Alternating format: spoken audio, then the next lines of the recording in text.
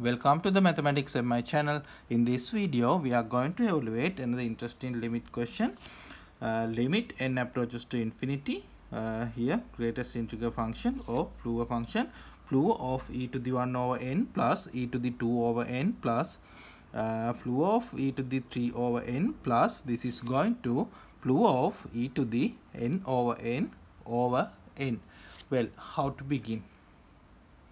Okay, first we can write here limit n approaches to infinity. Now here 1 over n, so 1 over n. Now here we have a series, so we can write the series by using sigma notation. So we can write k is equal 1 to n. Now here Fluor of e to the, now here 1 2 3, so k over n. Okay, then here we have infinite series. Now we can represent the infinite series as a definite integral. So we know this formula, limit n approaches to infinity, sum of k is equal 1 to n, 1 over n, f of k over n is equal to definite integral 0 to 1 f of x dx. Okay, in a previous video I discussed about this formula, how to express infinite series as a definite integral. If you like to watch, I will add the link in the description and also make a card. Okay, then here now we have 0 to 1 Fluor of e to the x dx.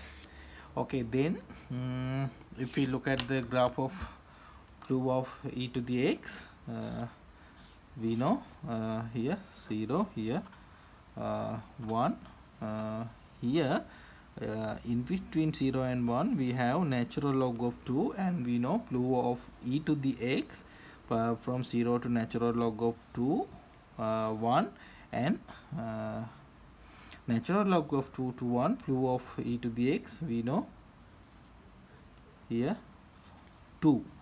Okay, so we can break this limit, this boundary, like integral from 0 to natural log of 2 Fluor of e to the x dx plus natural log of 2 to 1 Fluor of e to the x dx. Okay, then now we know 0 to natural log of 2 Fluor of e to the x is equal to 1. So here we have 0 to natural log of 2 1 times dx plus now natural log of 2 to 1, natural log of 2 to 1 Fluor of e to the x we know 2. So here 2 times dx.